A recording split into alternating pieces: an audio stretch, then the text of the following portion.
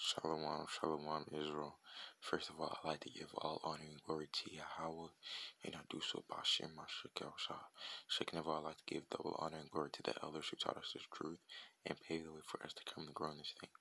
I also like to give sincere and hearty shalom to the brethren, the men, sisters, and children who are diligent in this truth, fighting off the flesh and seeking after righteousness' sake. I'd like to give y'all a hearty shalom. But today we come back with a quick video on I come in the volume of the book. So I really won't be explaining that much in this video, but it's just word you can find. The word says I come in the volume of the book, where it was originally stated. But the first verse I wanted to get is the book of Hebrews 10 verse 7.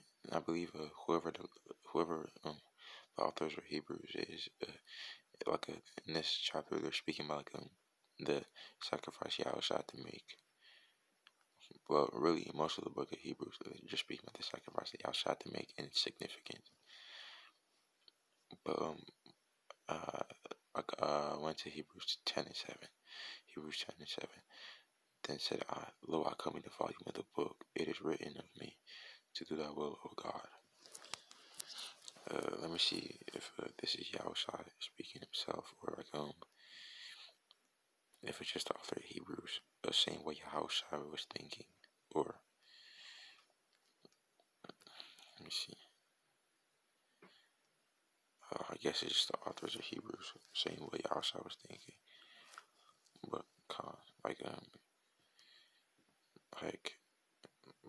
it says, I come in the volume of the book. It is written of me to do thy will, O God. So you can't just take parts of the Bible and not read others. Throughout all the scriptures, it references Yahweh, whether it be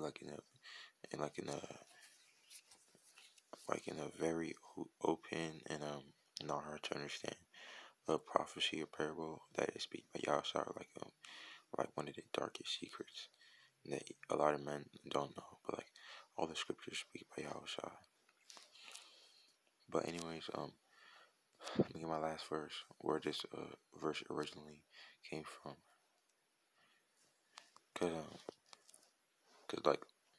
the authors of the so-called New Testament, they would go back, they would read the so-called Old Testament all the time, and they would just take out verses they liked in the Old Testament when they were speaking about a particular subject, and they would just reuse it. And if you watch most of my videos, you would see that I try to go to the Old Testament and then the New Testament. I try to go to the New Testament where the author said it, and then the Old Testament where its original context was. And I'm doing the same for this one, but let me get where this originally was said. Book of Psalm, chapter 40, verse 7. Psalm 47. Yeah, this is a Psalm of David, which also David prophesied Yahweh. But anyways, Psalm 47. Then said I, Lo, I come in the volume of the book. It is written of me. Cause pretty sure David's prophesying by Yahweh. But man, I could be wrong about things I said in this video. So it's always important y'all read for yourselves to get a better understanding. But anyways, this is where the law I come in the volume of the book is at. But anyways, I hope somebody edified, and I pray that y'all pray for me as I pray for y'all, and I pray that y'all may pray for each other, and I pray that y'all don't pray for Ukraine's betterment, but that Russia rotation or something. But I like to give all honor and glory to Yahweh, and I do so by Shem Shah. Shalom.